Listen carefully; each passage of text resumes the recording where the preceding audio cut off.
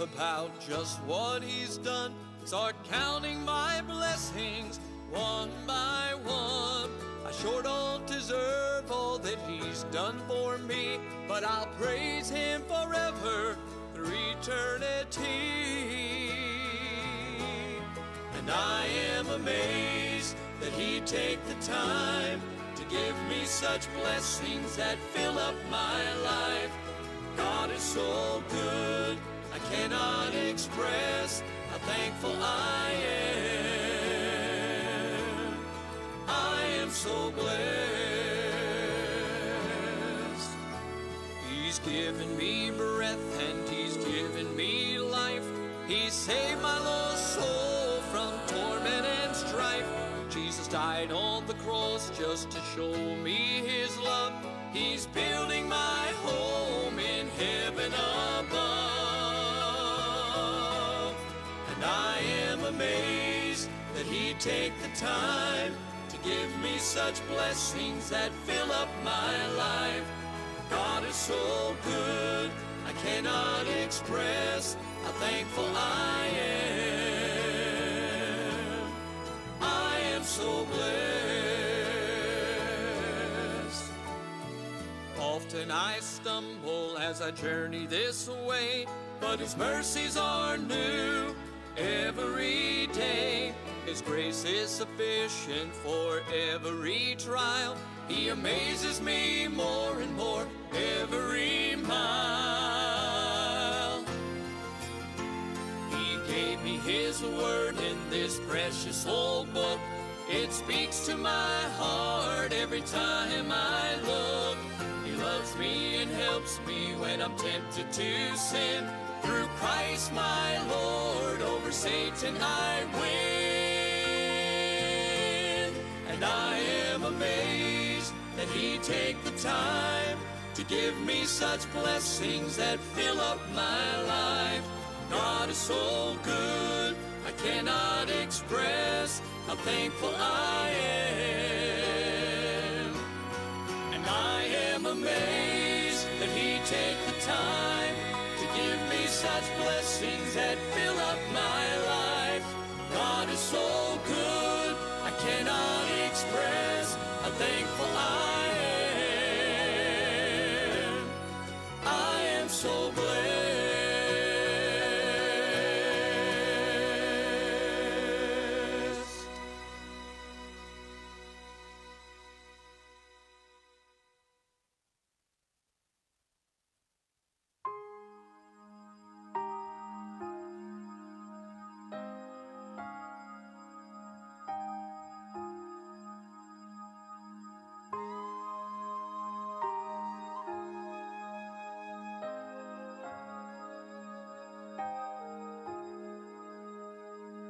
With each borrowed breath you give, every sacred day I live, Lord, my declaration is, I will worship you. Every hour is a gift, passing like a morning mist. The passion of my heart is this, I will worship you. In the best and worst of times, and all that life may take me through, with each borrowed breath you give, Jesus, I will worship you.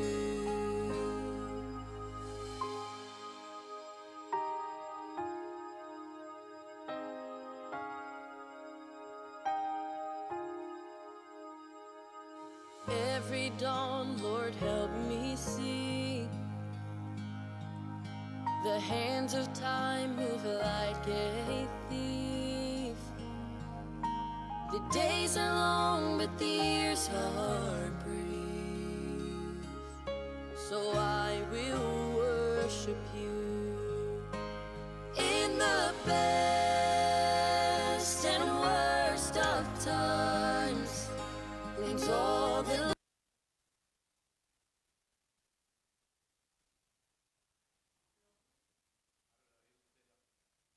Good evening and welcome to Jersey Shore Baptist Church. We're going to sing our first song for the night. Let's all stand as we turn to page number 279 in our hymn books, Never Give Up.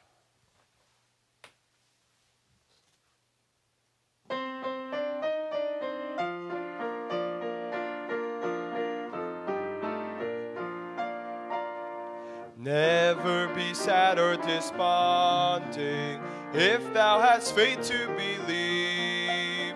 Grace for the duties before thee, ask of thy God and receive. Never give up, never give up, never give up to thy sorrow. Jesus will bid them depart. Trust in the Lord, trust in the Lord. Sing when your trials are greatest, trust in the Lord and take heart. What if thy burdens oppress thee? What though thy life may be drear?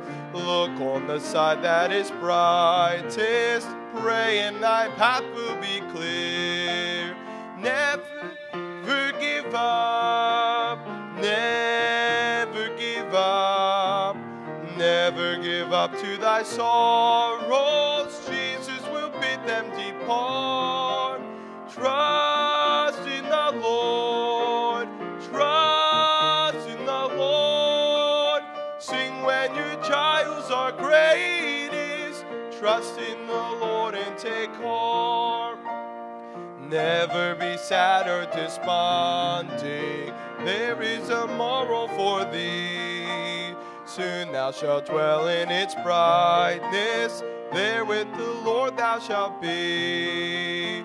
Never give up, never give up, never give up to thy sorrows. Jesus will bid them depart. Trust in the Lord, trust in the Lord. Sing when your trials are greatest, trust in the Lord and take heart. Never be sad or desponding, lean on the arm of thy Lord.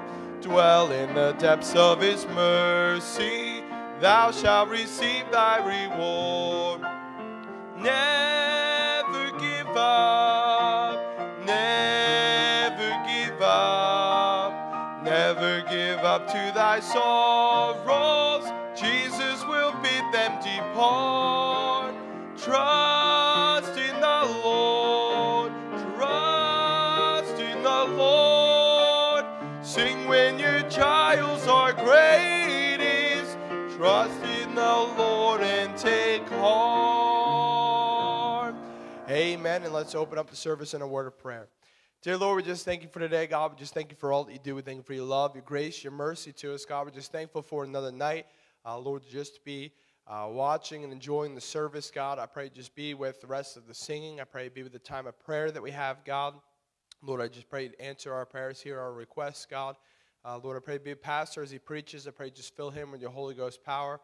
Lord, we're just so thankful for how good you are. We pray just have your hand on the rest of this service here tonight. We ask all this in the wonderful, holy, and precious name of Jesus. Amen. All right. We have the missionary letter for the Nunez family, missionaries to Venezuela. This is their first quarter letter, January through March of this year. And it reads, Dear Pastor and praying friends, thank you, dear friends, for your prayers. We are doing well. My wife is staying with my 2 daughters in Florida. They're taking all the precautions regarding the coronavirus. I'm also taking care of myself, but I am a little bit lonely. When I did not have my wife next to me before, it was kind of okay because it was planned. However, now with not being able to go to church and fellowship, preach, or go soul winning for more than a month, it is a very unstable situation. The church is doing well. Everybody's taking care of themselves. We're keeping in contact by phone, which is all we can do, and we are praying for each other. Please pray for those who had left the country. Most of them have lost their jobs. They used to help their families here in Venezuela, but now they cannot even help themselves. The situation in Venezuela with the coronavirus is that if you get infected, there is not a decent hospital to go to. Another situation is with the food. We have food, but the prices are very high. People are having a difficult time with that. Another situation is gas. We used to have the cheapest gas in the world. Now it is the most expensive. It is $6 a gallon, and we have to pay in dollars. I have a half tank of gas in my car. I do not drive my car. I am saving it for emergencies only. I do my shopping by foot. It is kind of risky, but that is all I can do for now. At the beginning, when people started talking about the coronavirus, I went to the store to do some shopping, and I wore a mask. When it was time for me to pay, the cashier was not wearing a mask. I asked her for her mask, and she said she was a Christian and was counting on the Lord for protection. Later, I heard about all the deaths of people everywhere. I said to myself, I trust the Lord too, but the Lord has given us wisdom. Let us use that wisdom to keep serving the Lord one more day, one more month, and one more year. Protect yourselves and your family, and be an example for others. Let's keep praying for each other always. God bless you all. The church had 608 souls saved and 2 baptisms during the last 3 months. Praise the Lord. Amen. He mentioned there, that's not a typo. It's 608 souls saved. I believe, Pastor, he went to Longview, right? And he's a soul-winning missionary, and praise the Lord for that, for what he's doing there in Venezuela. Make sure you pray for the Nunez family. Pray for him. Pray for his family that's in Florida, and pray that they can get reunited soon. Pastor.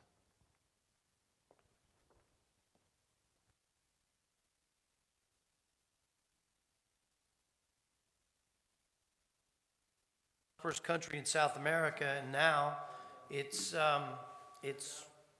one of the worst countries there as far as prosperity is concerned, and that's what that Cuba-style socialism will bring you. Anyway, I want to update you on the prayer list, and just to remind you, we've been doing prayer meetings every day at noon, Monday through Saturday. And so we've been updating this prayer list every day. And so I'm not sure what was on your prayer list last week and what wasn't, because, again, we're updating it all the time.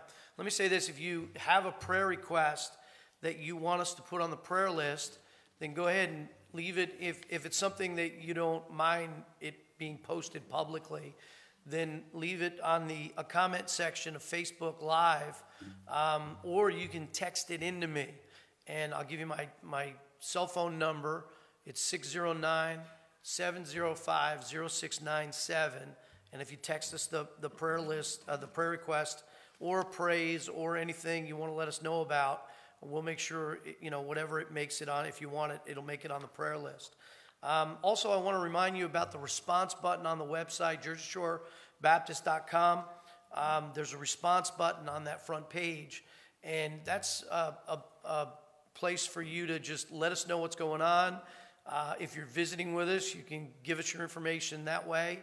If you want us to have it, if you make a decision, or if you have a prayer request, anything like that, you can use that button, and we'll be aware of whatever it is that you want to let us know about.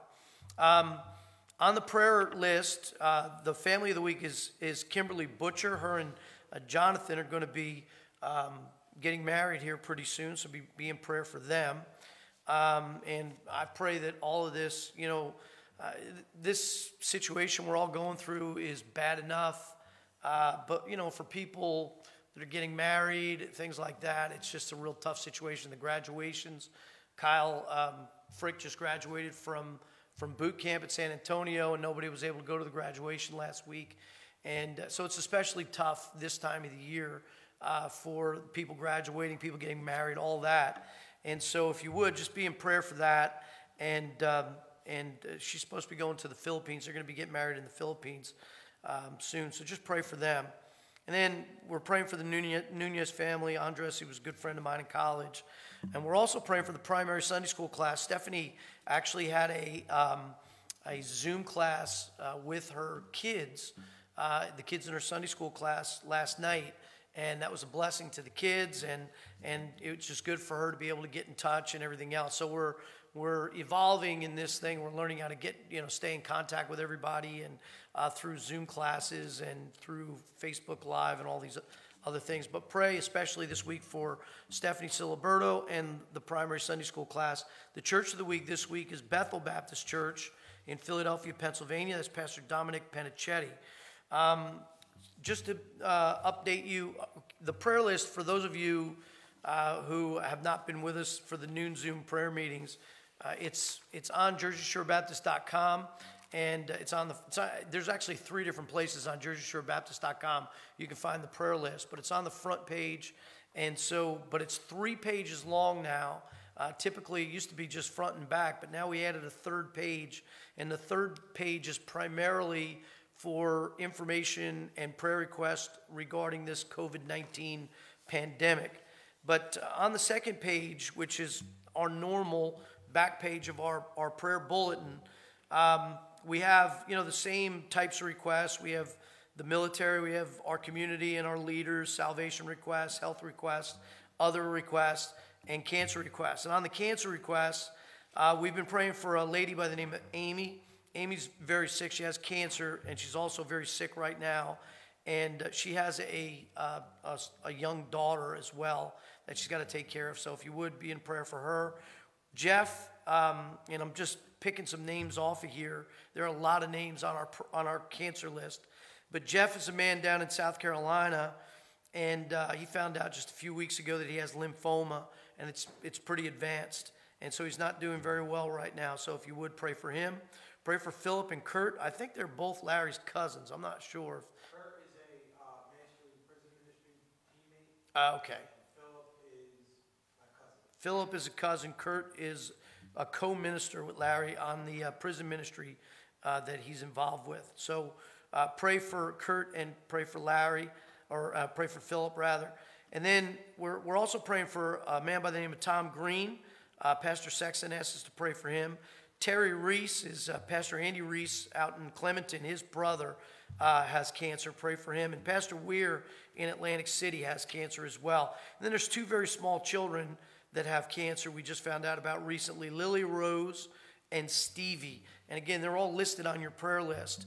I updated also, Kyle Frick he graduated boot camp in San Antonio, and he is now at Shepherd Air Force Base, which is up in Wichita Falls up there in the Panhandle area of Texas. And so pray for him. And we actually got to see him at Sunday school last week. He attended the Sunday school class. That was a blessing.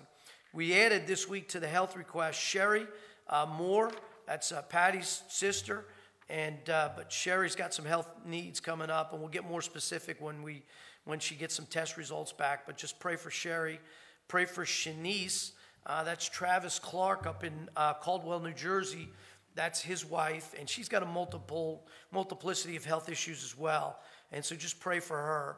And then also pray for Carol Bull. Carol Bull was in Galloway Health Center, and now she's in the hospital, and she's having kidney trouble. So pray for her. Pray for Gail Spangenberg.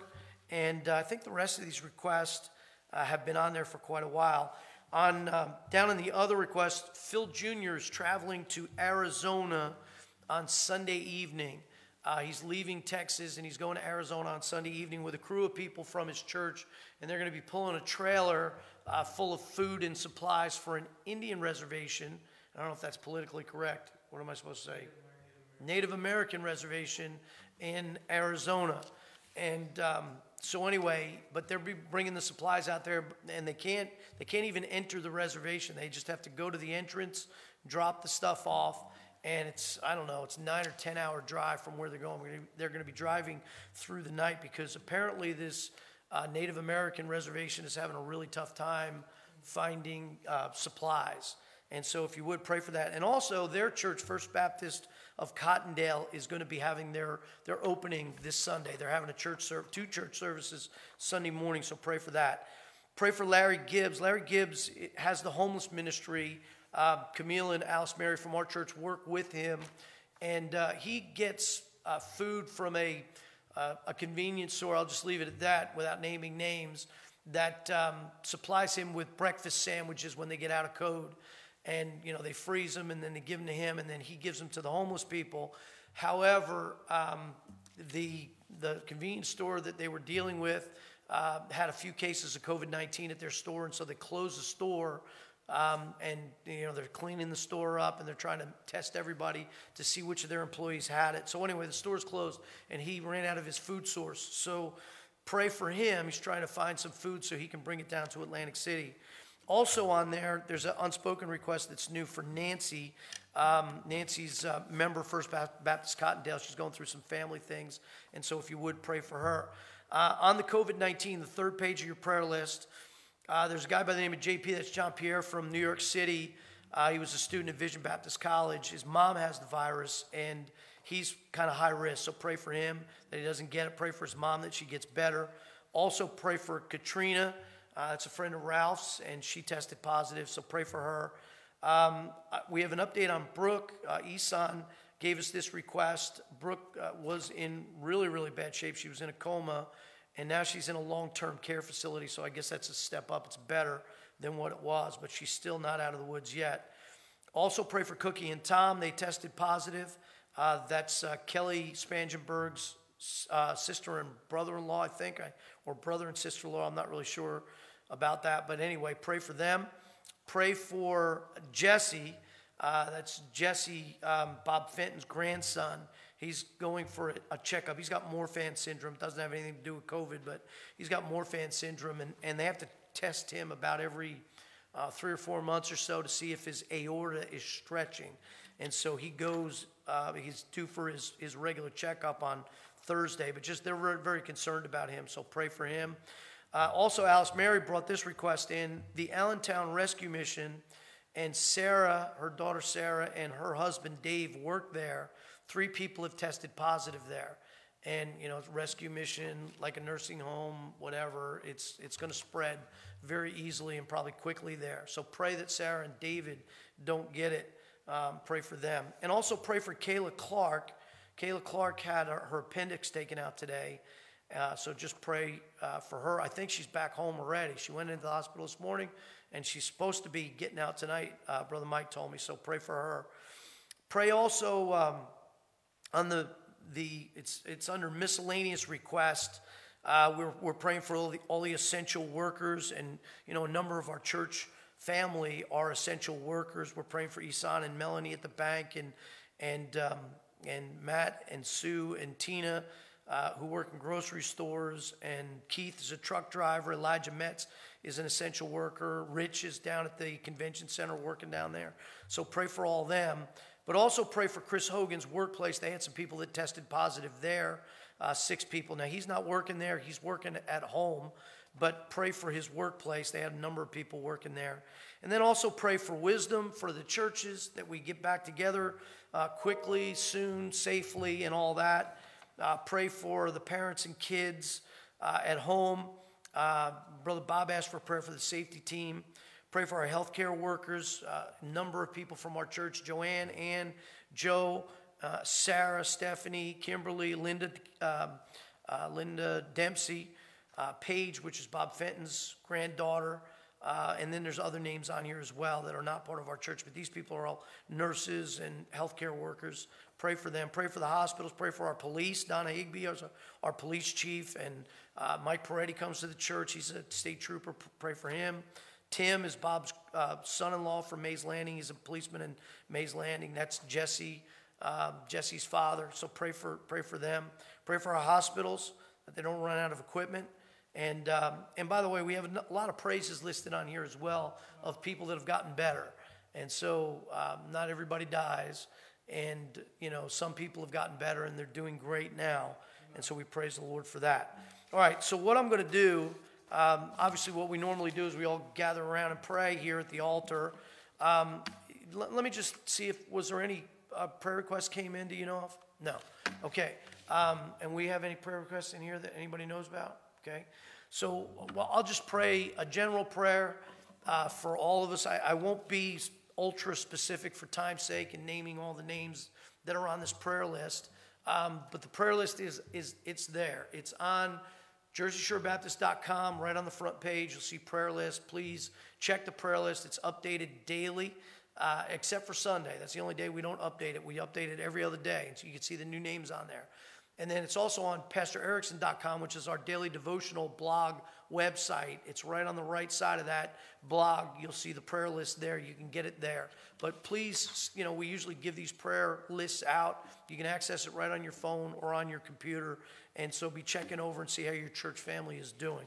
All right, let's go to the Lord in prayer. Father, we love you. Thank you so much, God, for the privilege we have to gather together and pray. And God, we were talking today or yesterday in the noon Zoom prayer meeting that this is not the same situation, although we are hindered from gathering together as a church family and meeting in one location.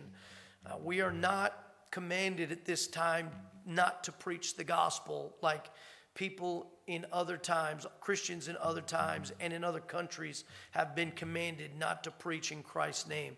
That's not the case here.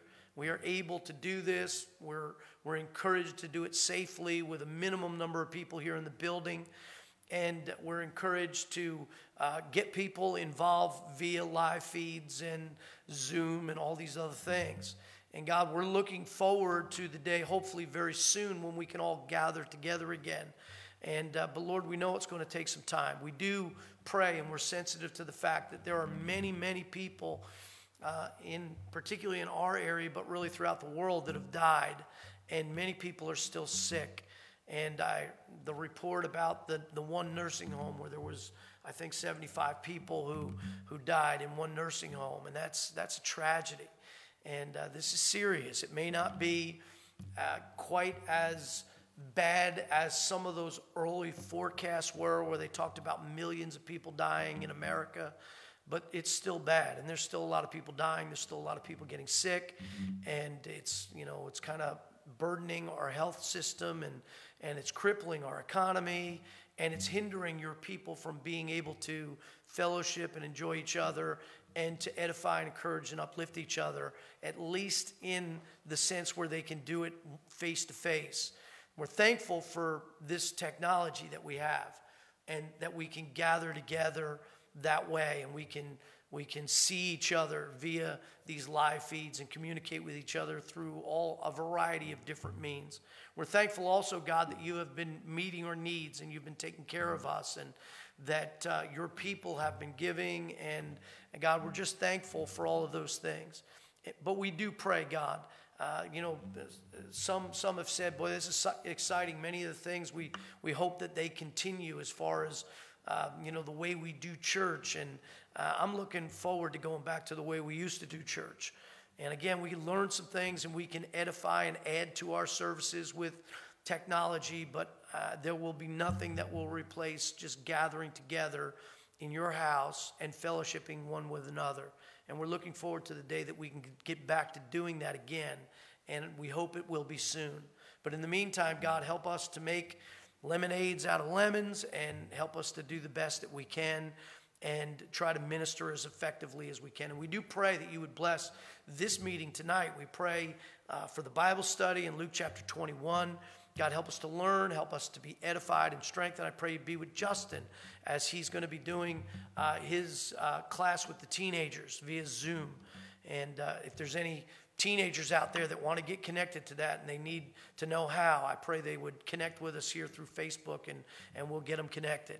Father, I pray, God, you'd bless these needs on the prayer list, and there's so many. We pray for Kimberly. She's our family of the week. We pray for Brother Nunez. We pray for our primary Sunday school class, Stephanie Siliberto. And I'm really thankful, God, for her faithfulness through this whole thing. And she's been connecting to every Zoom meeting, and she's been working at doing the junior church videos, and she's been helping out in a variety of different ways, including her Sunday school class.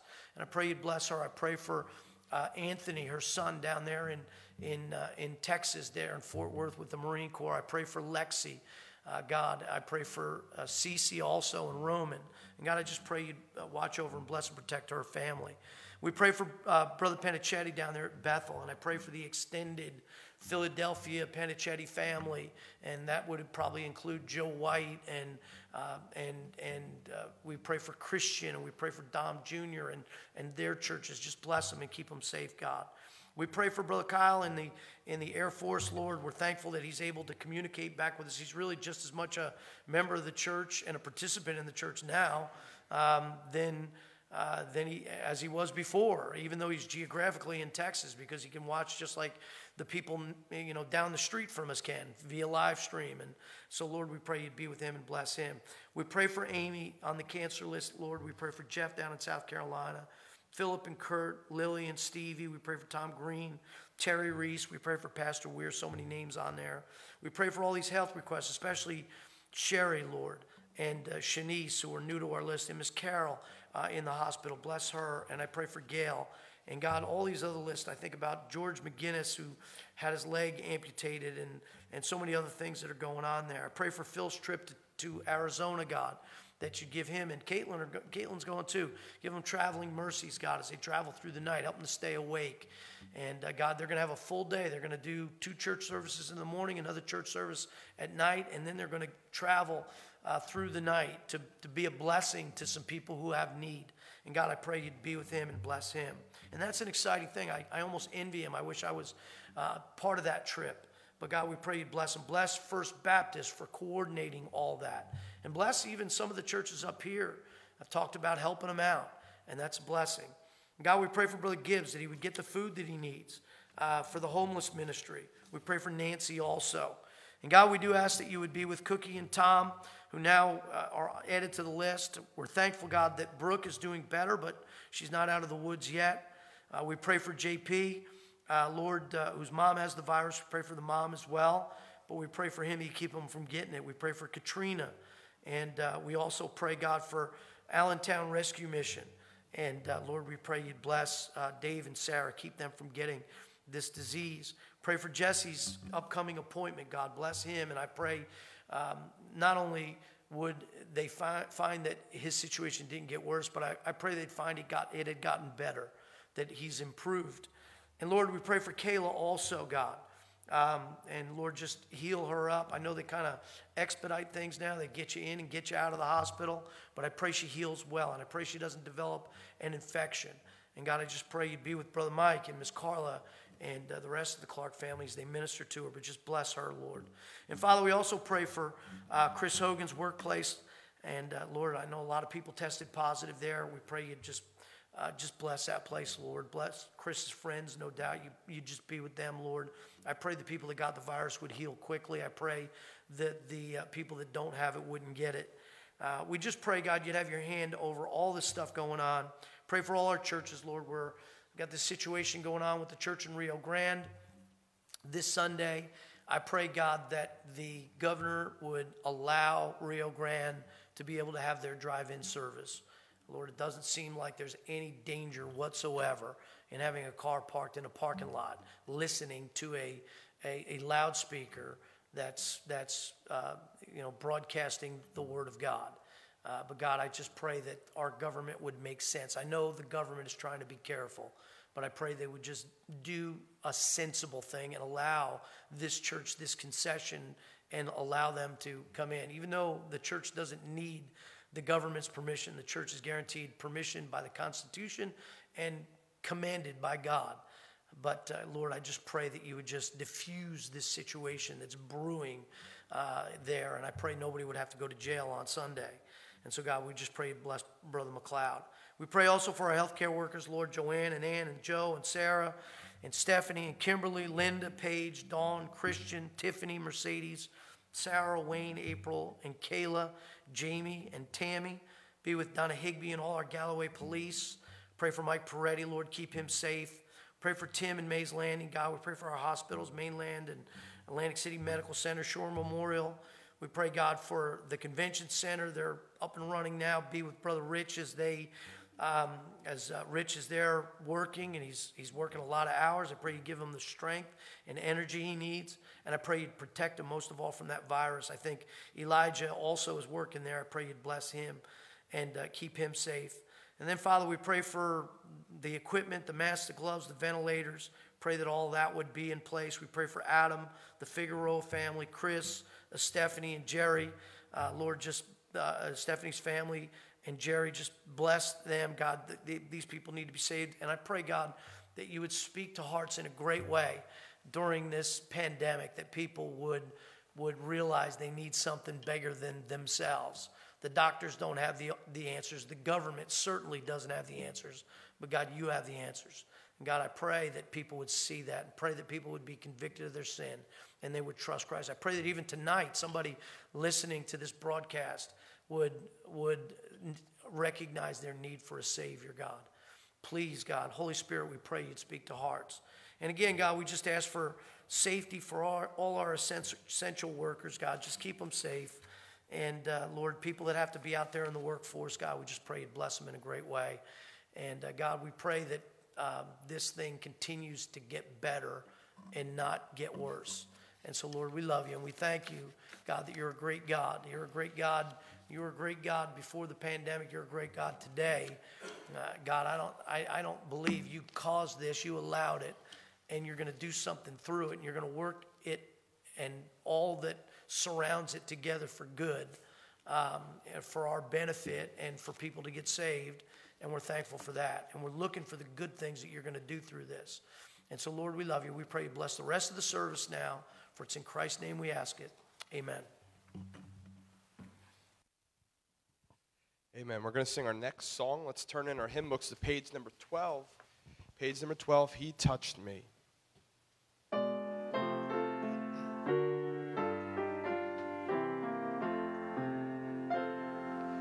Shackled by a heavy burden, neath the load of guilt and shame, then the hand of Jesus touched me, and now I am no longer the same. He touched me, oh, He touched me, and oh, the joy that floods my soul. Something happened, and now I know He touched me and made me whole. Since I met the blessed Savior, since He cleansed and made me whole, I will never cease to praise Him. I'll shout it while eternity rolls. He touched me, oh, He touched me, and oh, the joy that floods my soul. Something happened, and now I know He touched me and made me whole. Amen. We're going to sing our next song, which is page number 113, Sweet Hour of Prayer.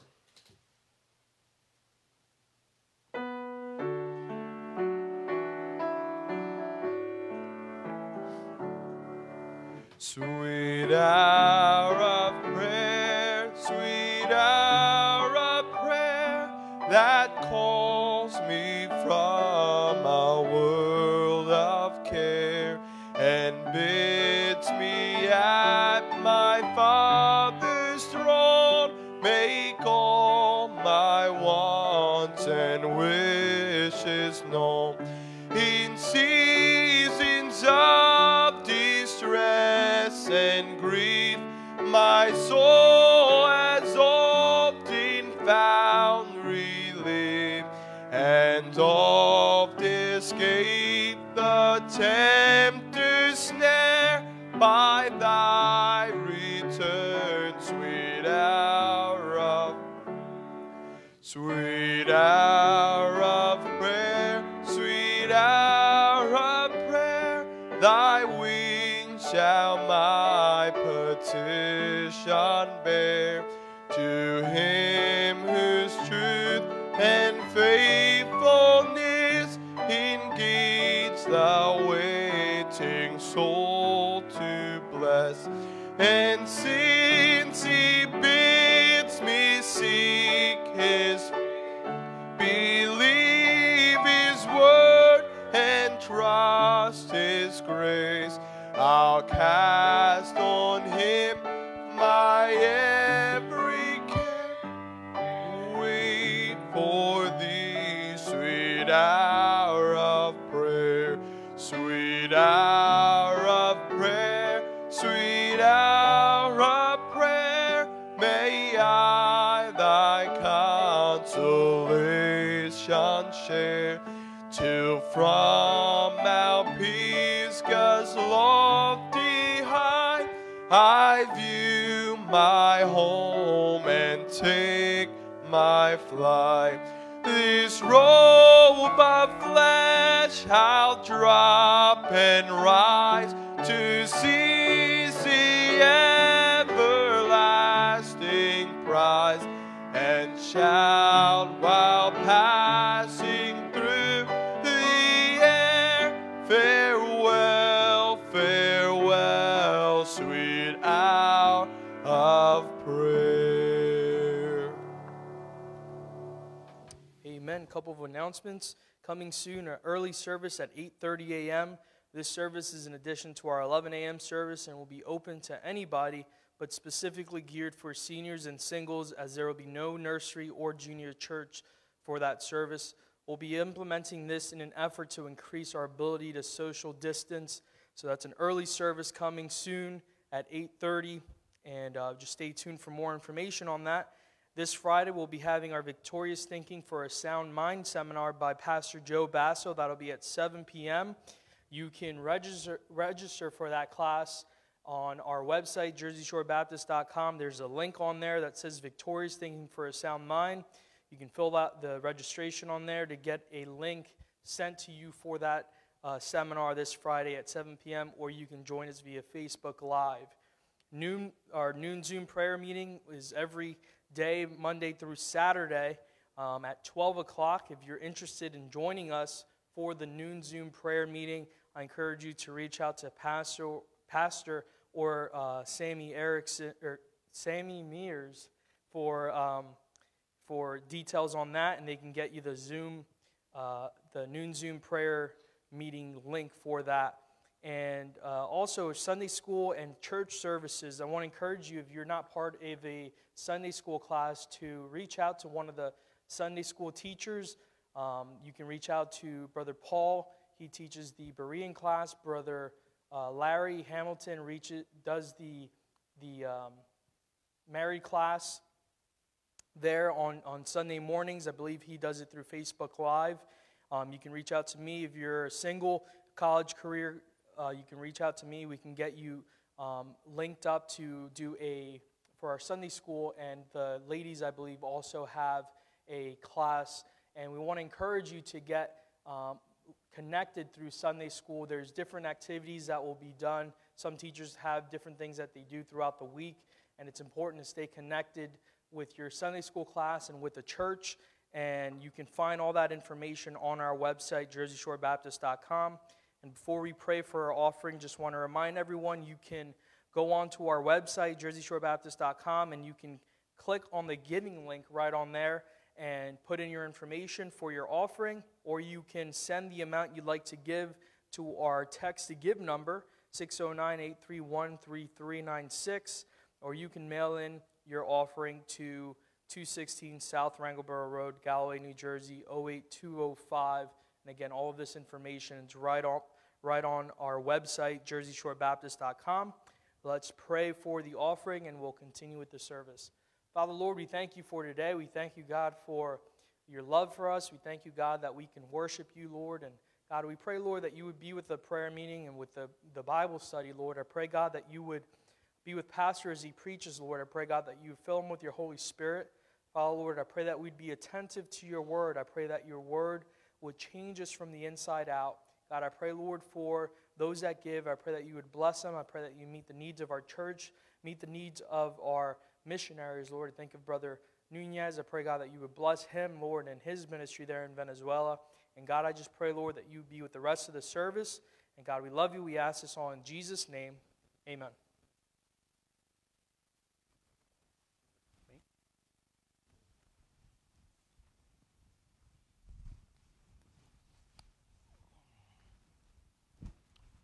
All right, we're going to be in Luke chapter 21. Luke chapter 21. And I don't think we're going to get very far into Luke chapter 21. My plan originally was to do up to verse 19, but it doesn't look like we're going to get that far. Probably we're only going to cover the first 4 verses. Now, just by way of a fast reminder, the context of this portion of Scripture that we're in, we've been in for quite a while now, it's the last week of Jesus' earthly ministry. He has been teaching in the temple. This is, chronologically speaking, after the triumphal entry, yet it's before the upper room in the Last Supper. And back in chapter 20, he's been answering questions. The Pharisees are running out of time, and the Pharisees, scribes, religious leaders, the Sadducees, they're trying to trip Jesus up, and they're trying to get him to say something that's going to get him in trouble. And they ask him 3 questions in chapter 20. The first question was regarding his authority. By what authority do you do these things? And he replies with another question. He asks them about the authority of John the Baptist. And they wouldn't give him a straight answer about John the Baptist because they were afraid that if they said, well, John the Baptist, his authority came from God, then Jesus would say, why didn't you listen to him? And if they were to say, well, John the Baptist didn't have any authority, he was operating completely on his own, he knew that they were afraid to say that too because the people all revered John. So that was one of the questions they asked him. The second question regarded tax money. And, should we pay taxes or shouldn't we? And, they thought they had him with that one too. They said, well, if he says, yes, we should pay taxes, the people will be angry because the people hated the Roman government. If he says we shouldn't pay taxes, the Roman government will be mad at him and they will accuse him of starting a rebellion against the government. And so, but he just simply answers them, whose image and superscription is on this coin? And he says, render unto Caesar, and it was Caesar's image, render unto Caesar the things that are Caesar's, and unto God the things that are God's. Meaning that whatever we owe the government, we pay to the government. Whatever we owe to God, we pay to God. And then finally, the last question was kind of a roundabout, crazy way of dealing with the resurrection. And the Sadducees asked him that question. They didn't believe in the resurrection. Now, after silencing all of their arguments, Jesus warns the people about these religious leaders. And that's kind of where I want to go to start out. We're going to be dealing with chapter 21. But let's just, look at what he said to these religious leaders in verse 45 of chapter 20. He warns the people. He's dialoguing with these religious leaders, but then he addresses the people. And he particularly says something about the way they treated widows in this passage of Scripture. And that's going to tie us into Luke 21 and verses 1 through 4. But look what it says. It says, then in the audience of all the people, he said unto his disciples, beware of the scribes, which desire to walk in long robes, and love greetings in the markets, and the highest seats in the synagogues, and the chief rooms at feast. Notice this, which devour widows' houses, and for a show make long prayers. The same shall receive greater damnation. Now, I shared with you last week that the parallel passage to those few verses there at the end of Luke chapter 20. You find that in Matthew's gospel. And there it's a whole chapter of rebuke for the Pharisees. But here, just 3 verses, but it particularly, he talks about, they say they devour widows' houses. In other words, they take things from widows who can't afford to give them. And that's really how the passage starts in chapter 21 and verses 1 through 4. And by the way, the whole, I entitled this chapter, Final Teachings on Finances and Future Things, because he's going to use this passage of Scripture that takes place in the temple in verses 1 through 4, dealing with this widow woman giving her 2 mites. It's going to use that. He's going to launch into a description of the ornate beauty of the temple and how someday the temple is going to be destroyed, and it gets into future events from there. But I called it Final Teaching because here we are, we're in the last week of Jesus' life, earthly life. Jesus, he died, he rose again after 3 days, and he's alive forevermore. But as far as his earthly ministry is concerned, pre-crucifixion, now again, he'll be on the scene, he'll be teaching some more post-resurrection, but for right now, this is it. And so anyway, and the first thing we're going to see here is a pronouncement about the finances of a widow. He commends this widow woman, and he compares her to everybody else that gave that day at the temple. And but before we do this, let's just go to the Lord in prayer and ask the Lord to bless this study. And this is, again, probably the only 4 verses we'll get to today. Father, we love you. Thank you so much for the Word of God. Thank you for the book of Luke. Thank you for his unique perspective on the events that took place in the life of the Lord and ministry of the Lord Jesus Christ while he was on the earth. And God, we pray you'd give us wisdom regarding rightly understanding these verses. And Father, also being able to make intelligent application as to how we can apply the interpretation of this passage of Scripture to our lives today. And so, Lord, I pray you'd help us to see the truth that you want us to see here. What about this widow was so commendable? And what about the others that gave that day? And many gave more than the widow. What about those people that was not commendable, or not as commendable, we should say, as this widow woman?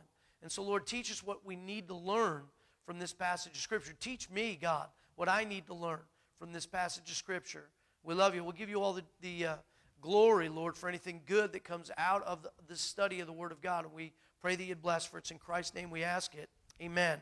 Hey, we didn't read it yet. Let's read it. And these 4 verses. And he, it's Jesus, looked up and saw the rich men casting their gifts into the treasury. And so Jesus, he's positioned in a place where they had a box. It's kind of like the way we're doing it right now. We used to take up an offering. You had those ushers eyeballing you as they go down the aisle, daring you not to put something in the offering plate. Well, back in this New Testament time period of the temple, they had a box in the back, a treasury, and people would, on their way out or maybe on their way in, they would put money in the treasury.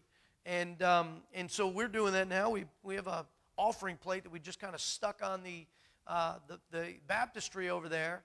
And sometimes people during the week they'll drop an offering off, and we'll just put it in there. And sometimes something will get mailed in, and we'll drop it off in there. And but we're not collecting money. And then some people, of course, are giving online. But here Jesus is observing these rich men at first giving their gifts into the treasury.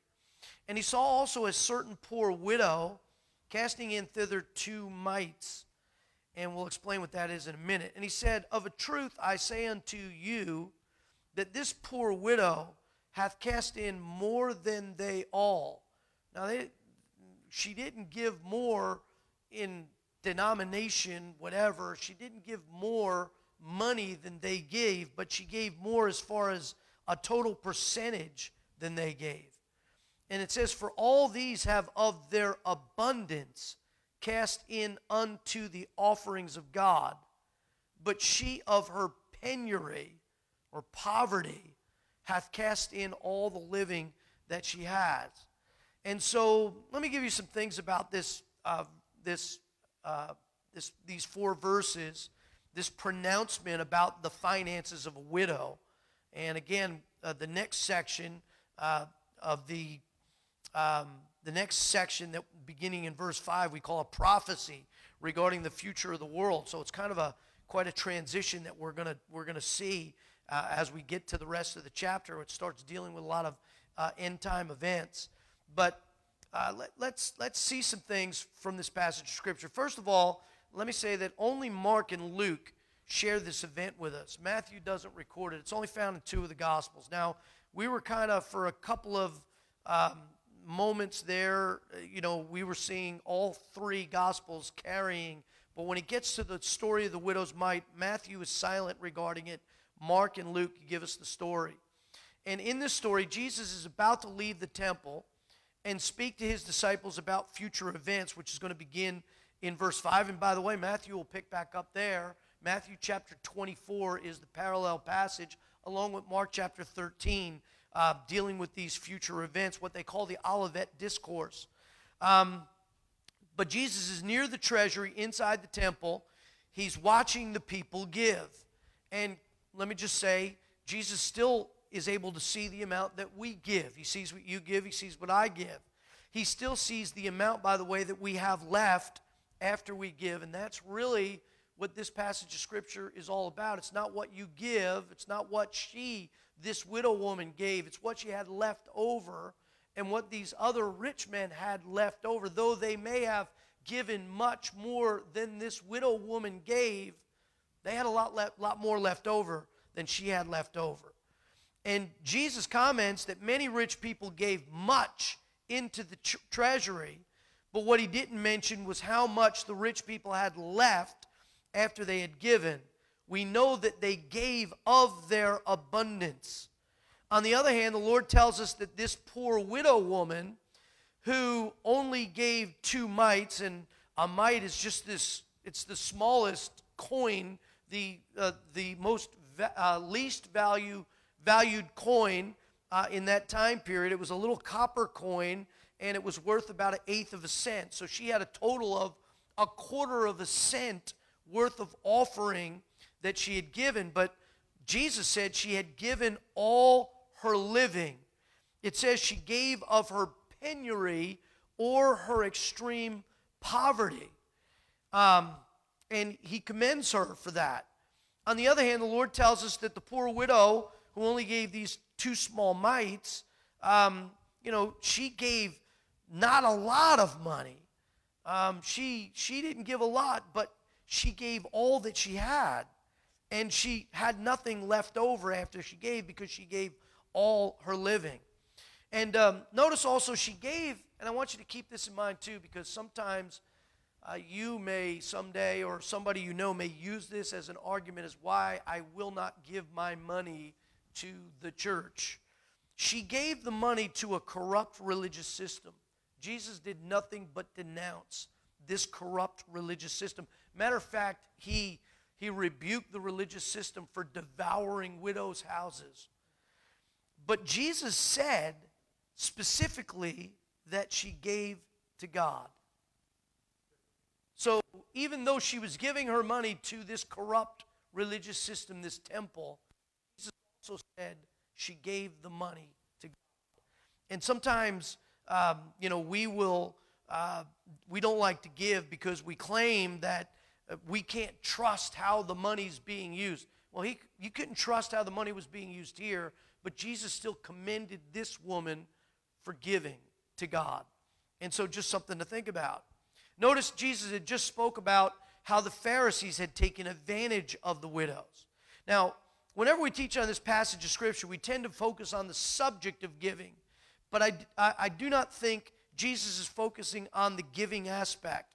If the focus were on giving, Jesus would have only commented on what each party gave. But Jesus didn't stop with what they gave. He went on to mention what they had left. And so this passage of Scripture isn't about giving, even giving as a percentage. And by the way, we're not under law giving anymore. We're under grace giving. The passage is really about total surrender. The rich gave, And they certainly gave more than the woman did. But the rich had a lot left over. The widow didn't give much, but she had nothing left over, which means she surrendered everything. You know, we sing the song, I surrender all. And I always get convicted. We don't usually sing invitations. You know, I used to be involved in a church where we sang the invitation song. And we would do different songs. Sometimes we'd sing Just As I Am. Sometimes we would sing I Surrender All. And I always got convicted when we sang I Surrender All, because I would say to myself, I haven't surrendered all.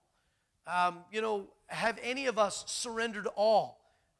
Listen to the words, all to Jesus I surrender. All to him I freely give. I will ever love and trust him, in his presence daily live. I surrender all. I surrender all. All to thee, my blessed Savior, I surrender all. All to Jesus I surrender. Humbly at his feet I bow. Worldly pleasures all forsaken. Why do we sing that? When we haven't forsaken all our worldly pleasures. Take me, Jesus, take me now. How about that song, Is Your All on the Altar? Is your all on the altar of sacrifice laid? Your heart does the Spirit control? You can only be blessed and have peace and sweet rest as you yield him your body and soul. Let me ask you the question. I'll ask the same question to myself. Is your all on the altar? Again, this is about total surrender. This woman, she gave everything to the Lord. And do we give everything? And again, we're not talking about monetary giving here, although that's the illustration that Jesus uses to teach this principle. We're talking about, does Christ have all of us? Does the Holy Spirit control us wholly? That's what being filled with the Spirit is. It's not that you find a pocket somewhere that's got more Holy Spirit and you grab it and take it. No, it's, does the Holy Spirit have all of you? Are you surrendered to the Holy Spirit? Are you yielded to the will of God? And I want to give you some passages of Scripture. This is why it's going to take a little bit longer than that I would normally like to take on this. But look at Genesis chapter 22. Yeah, Genesis chapter 22. Look here. We're talking about total surrender. I want to give you some biblical examples of total surrender. Now, this is a familiar story. Many of you are familiar with it, but some of you may not be. And so let's read it. In chapter 22 and verse 1, the Bible says, And it came to pass after these things that God did tempt Abraham and said unto him, Abraham, and he said, Behold, here I am. And he said, Take now thy son, thy only son Isaac, whom you love. And by the way, Abraham loved Isaac. Abraham waited a long time for Isaac. God promised Isaac to Abraham, and it took 20 years for that promise to be fulfilled.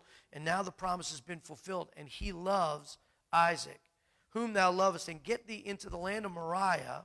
By the way, Moriah, that's that same mountain where Mount Calvary is. That's where Christ is going to be crucified. And offer him there for a burnt offering upon one of the mountains which I will tell thee of. So God tells Abraham, go take your son, go up to Mount Moriah, and offer your son as a sacrifice. And Abraham rose up early in the morning and saddled his ass, and took 2 of his young men with him, and Isaac his son, and clave the wood for the burnt offering, and rose up and went into the place of which God had told him. Then on the 3rd day Abraham lifted up his eyes, and saw the place afar off. And Abraham said unto his young men, Abide ye here with the ass, and I and the lad will go yonder and worship, and come again to you. And Abraham took the wood of the burnt offering and laid it upon Isaac his son, and he took the fire in his hand and a knife, and they went both of them together. Notice what Isaac says. Isaac spake unto Abraham his father and said, My father. And he said, Here am I, my son. And he said, Behold the fire and the wood, but where is the lamb for a burnt offering?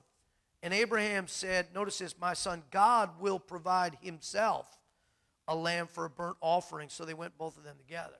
By the way, what he was saying is God is going to not provide himself like he's going to bring a lamb for us. No, God's going to provide himself. He is going to be the one that's going to sacrifice himself. And they came to the place which God had told him of, And Abraham built an altar there and laid the wood in order and bound Isaac his son and laid him on the altar upon the wood. And Abraham stretched forth his hand, notice this, and took the knife to slay his son. And the angel of the Lord called unto him out of heaven and said, Abraham, Abraham. And he said, Here am I. And he said, Lay not thine hand upon the lad, neither do thou anything unto him. For now, notice this, I know that thou fearest God, seeing that thou hast not withheld thy son, thine only son, from me. And Abraham lifted up his eyes and looked, and behold, behind him a ram caught in a thicket by his horns. And Abraham went and took the ram and offered him up for a burnt offering in the stead of his son.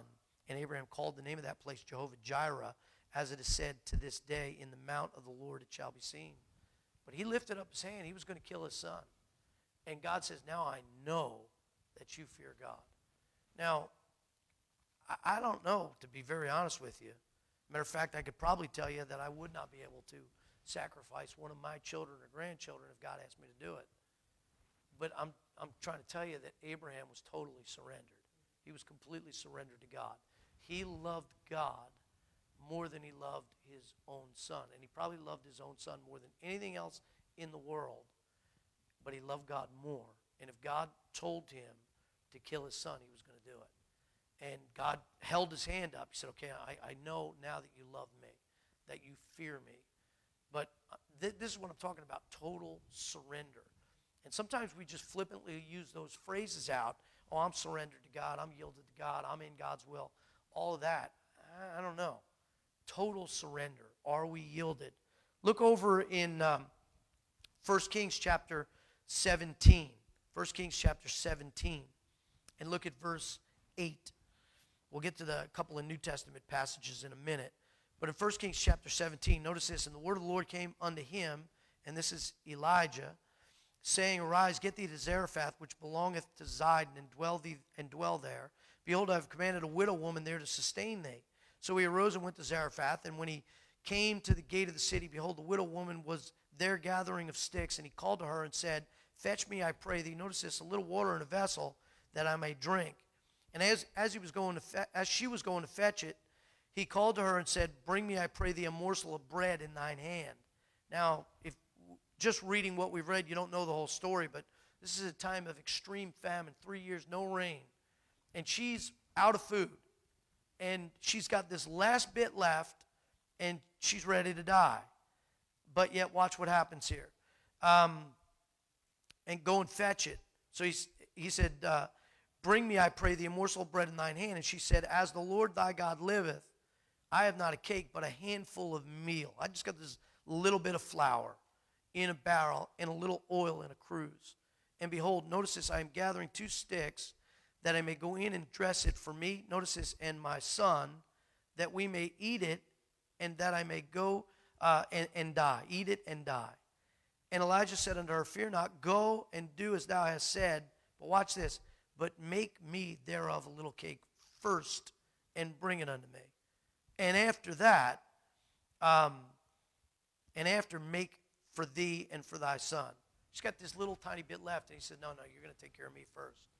Now, again, this is all a test. But I'm just saying, and this woman did it. She listened to the word of God. And she did what the man of God told her to do. She was totally surrendered. Look at Acts chapter 4. Acts chapter 4. We're talking about people in the Bible who really didn't care about themselves, their own situations, or whatever. They cared more about what the Lord wanted them to do. And I'm not preaching at you, I'm preaching at me, because I'm not here. Matter of fact, I don't think any of us here in America are here, because here in America, we're very spoiled. God may have to take some more things away from us before we get to the place where we really realize what's important. Look at Acts chapter 4, look at verse 32. And the multitude of them that believed were of one heart and of one soul. Notice this, neither said any of them that aught of the things which he possessed was his own, but they had all things common. So here in the first century, New Testament, post-Pentecost, early church, they had all things common. They were willing to sell their stuff so that everybody could have their needs met. And watch the example given here. and with great power gave the apostles witness of the resurrection of the Lord Jesus, and great grace was upon them all. Neither was there any among them that lacked, for as many as were possessors of lands or houses sold them, and brought the prices of the things that were sold, and laid them down at the apostles' feet, and distribution was made unto every man according as he had need. And Joses, who by the apostles was surnamed Barnabas, and this is the same Barnabas that later went with the apostle Paul on the first missionary journey, which is being interpreted the son of consolation, a Levite, and of the country of Cyprus, having land sold it, and brought the money and laid it at the apostles' feet. So again, you have a guy completely surrendered, but you also have, the first century church in general had this attitude about them. And now, last passage here regarding this, in 2 Corinthians, I'm in 1 Corinthians, 2 Corinthians chapter 8, beginning in verse 1. Paul is collecting an offering for the poor saints at Jerusalem. They were impoverished, and they lacked, they needed help. And he went from church to church throughout Asia Minor and throughout Europe, in Greece where they were, in Macedonia and Achaia and Galatia, and they collected this offering. And now he comments about the churches in Macedonia, which was Thessalonica, Berea, and Philippi. He said, moreover, brethren, we do you to wit of the grace of God. He's saying, I want to point this out to you. Bestowed on the churches of Macedonia, again, Philippi, Thessalonica, Berea, how that in a great trial of afflictions, the abundance of their joy and their deep poverty abounded unto the riches of their liberality. For to their power I bear record, yea, and beyond their power, they were willing of themselves, praying us with much entreaty. In other words, they begged us that we would receive the gift and take upon us the fellowship of the ministering to the saints. And this they did, not as we hoped, but first gave their own selves to the Lord and unto us by the will of God. And so here you had a group of people, very poor people, but they insisted that Paul take this money to give to these saints at Jerusalem. They surrendered all. They totally surrendered. And so, listen, we need to think about this. I mean, are we there? I mean, we live in poverty, prosperity-full America. And even this, this coronavirus is stripping some stuff away. But I'm not wishing for this. I like being comfortable. I like being warm. I like being dry, having a roof over my head. I like being full. But maybe God's got to take some of those things away from us in order to get us to really realize what's eternally important. Notice in Colossians, let me go there. Colossians chapter 3, verses 1 through 5. I thought that was the last verse I was going to give you, but I lied. Not on purpose, though. I just was mistaken. Colossians, General Electric Power Company. Bear with me. I got a new Bible here. I got to break it in. Colossians chapter 3, verses 1 through 5. The Bible says, if ye then be risen with Christ, seek those things which are above, where Christ sitteth on the right hand of God. Set your affections on things above, not on things of the earth, for you are dead. Notice that. You are dead, and your life is hid with Christ in God. When Christ, who is our life, shall appear, then shall ye also appear with him in glory. Mortify therefore your members which are upon the earth, fornication, uncleanness, inordinate affection, evil concupiscence, and covetousness, which is idolatry. And then in Galatians chapter 2, I have this one quoted here. Paul said, I am crucified with Christ, nevertheless I live, yet not I, but Christ liveth in me. In the life which I now live in the flesh, I live by the faith of the Son of God, who loved me and gave himself for me. It talks about, he said, I'm crucified with Christ. Before he said, for you are dead, and your life is hid with Christ in God. Dead people don't own anything. I never forget, Dr. Gray gave that illustration one time about somebody who was dead. He said, okay, you're going to pretend to be dead. And he put a guy, from the congregation, he laid him down, you're dead. And the guy had a real nice watch. He said, give me that watch. And the guy's like, I ain't giving you my watch. He said, you're dead. You don't care if I take your watch. You don't care if I take your wallet. You don't care if I take the shirt off your back. You don't care because you're dead. Dead people don't care about stuff of this earth, stuff that we wear, food, all that stuff. They don't care about that. And this story teaches us much more about Christian living and levels of faith through these passages. You know what I'm saying? It's a surrender more than just, oh, okay, well, you just got to give your offering and everything's going to be okay. And your level of living directly applies to your level of giving. Now, let me give you some levels of giving, and we're definitely not going to get to the next section, but just follow along with me. The lowest level of giving, I labeled it 4 levels. You may be able to come up with different levels of living and giving. The lowest level of Christian living or faith is selfishness. I call it the self-life. Though you may be saved, you still live your life doing your thing. You obey what you want. You give when you want. Sometimes you give, sometimes you don't give. But basically, you're taking care of number one. You're making sure you get what you want. You have, if it's a choice between doing something for somebody else, something somebody else needs, or being a blessing to a missionary or something like that, and your expensive hobby, you're going to choose your expensive hobby every time because you're selfish. It's the self-life. That's the lowest level of Christian living. The second level of Christian living or faith is mere obedience or submission. In other words, you know the Bible teaches that you need to give, and you go back to the Old Testament law, and the Old Testament law talks about tithing, and you say, okay, well, that's all I got to do. I'm just going to give. I'm going to give that bare minimum. And you find out what that bare minimum is, and you submit to it, and you're doing the commanded things. And I always use this verse in regards to that attitude. When you say, well, this is what Jesus told me to do, and I'm doing it. And sometimes people expect like an attaboy or a pat on the back when they do the commanded things. But Jesus said in Luke 17, we studied it several months back, he said, so likewise ye, when ye shall have done all those things which are commanded you, say, we are unprofitable servants. We have done that which was our duty to do. In other words, don't expect, praise, an attaboy or whatever for doing the commanded thing, the bare minimum. And so that's the next level. The third level of Christian living or faith is sacrifice. And by the way, the people in that second level, they may tithe, but they don't give offerings above the tithe. Or they may just give like a consistent, steady offering.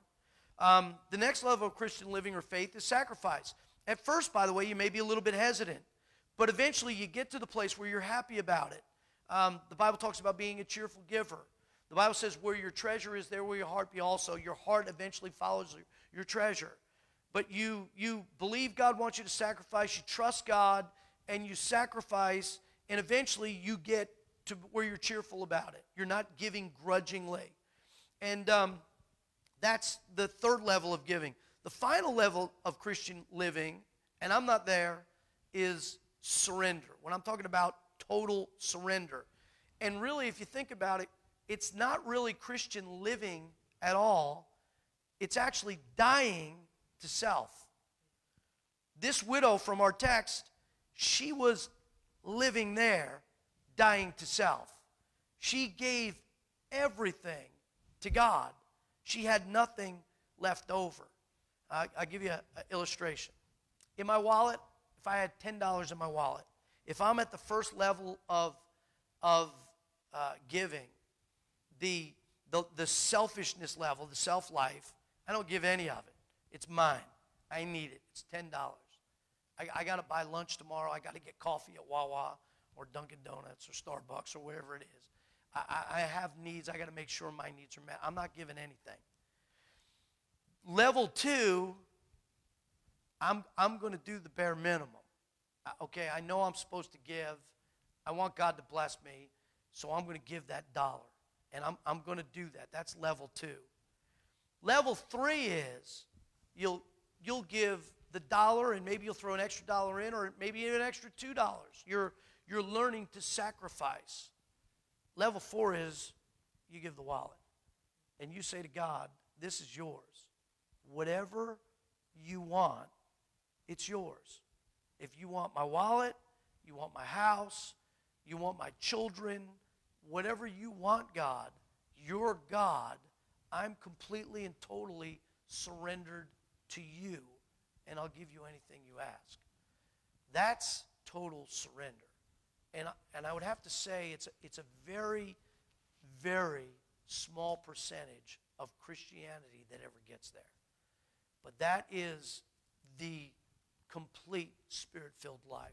That is the life that is totally yielded and surrendered. Now, sometimes that may happen because a person just voluntarily gives that. But sometimes that happens as a result of God stripping some things away from people.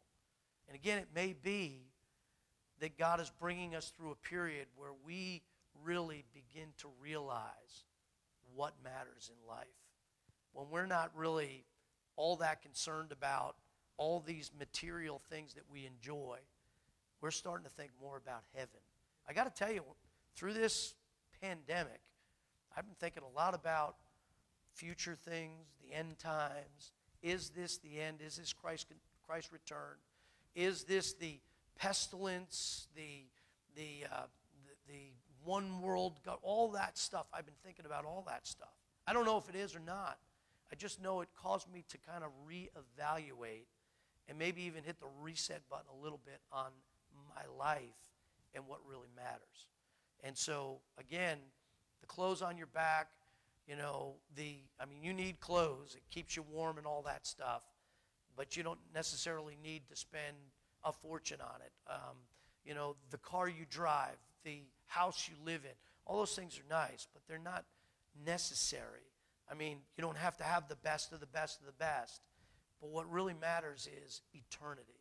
And we really need to start setting our eyes on eternity. This widow woman, now she was probably older. Widows typically, not always, but typically are older. She was probably closer to eternity. Maybe when she was younger, she didn't think the same way she thinks now. But here in this passage of Scripture, she's thinking about God. She's thinking about eternity. All right, we're going to stop there. Let's go to the Lord in prayer. Father, we love you. Thank you, God, for your word. Thank you for the example of this woman in the Bible who had nothing, but she gave everything. And she had nothing left over. God, I pray that you would help us to be more like her. And I'm not, by any stretch of the imagination, suggesting that all of us should sell every possession that we have and dump it into a church's bank account or a missionary's bank account or give it to the poor or anything like that. But I am saying that we need to be willing to make whatever sacrifice you want us to make and be willing to surrender anything, because everything ultimately belongs to you. We own nothing, even our lives. It all belongs to you. And God, we need to recognize that. And we need to be willing to give things up, perhaps so you don't have to strip them from us. And so, God, I pray you'd help us to see that. And, Lord, I pray you just bless our people. Help our people. God, Lord, many are suffering. Many are out of work. There's all kinds of difficult trials. We're all going through different things. But, God, we have to just trust that you're bringing us to the other side of this thing. And, God, I pray you'd help us to see what you're trying to teach us through this. Help us to be the ambassadors that we need to be. The lost world, they don't have you, God. And help us to show them Christ. And, Father, I pray they would see a great testimony, a great example of Christ through us. Lord, help us with that. Father, if there's anybody that's watching this live stream or maybe watching the rebroadcast later that doesn't know Christ as their Savior, God, I pray that today would be the day, that this time would be the time that they would receive the Lord Jesus Christ. God, that they would realize they're a sinner, but they would realize how much you loved them. You sent Jesus to die on the cross for their sins. And Jesus paid the price for their sins. He paid their eternal punishment, penalty for their sins. And all we need to do is place our faith in the Lord Jesus Christ. If we're willing to turn from our sins and turn to the Savior in faith, the Bible says he'll save us. He'll take us to heaven when we die. I'm so thankful that 30 years ago, I called upon the name of the Lord and got saved. And God, if there's anybody out there that's watching this that needs Christ, God, I pray that you'd save them today. Father, I pray that you'd bless, Lord. Pray you give us a good rest of the week. Bring us all back to church on Sunday. Bless the the prayer meetings for the rest of the week and the Friday meeting, the Victorious Thinking. God, just watch over and protect our church family. God, we pray you be with us now, for it's in Christ's name we ask it. Amen. Let me just say this before we sign off, that if you need to contact us, please just, by all means, hit that response button or go to Facebook and leave a comment. Call me, whatever the need might be. If you need somebody to talk to, if you need help with anything, just let us know. We're here to help. And thanks for joining us. Praise the Lord.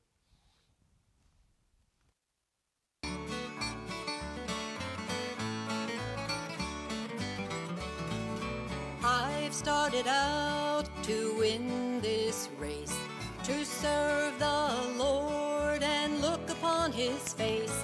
Sometimes the way's been long and the road's been rough, but there's one thing for sure, I've got my mind made up. I've got my foot on the rock and my mind's made up.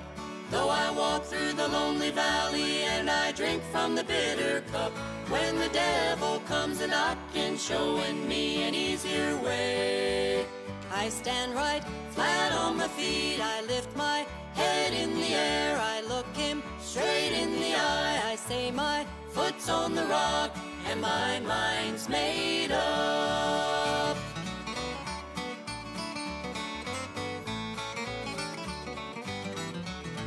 Old Job was a man who was tempted in every way. The devil took his family, he lay sick night and day. His wife came a-saying, curse God, you've had enough. Job said, you talk like a foolish woman, I've got my mind made up. I've got my foot on the rock and my mind's made up. Though I walk through the lonely valley and I drink from the bitter cup, when the devil comes a-knocking, showing me an easier way, I stand right flat on my feet, I lift my head in the air, I look him straight in the eye, I say my foot's on the rock and my mind's made up.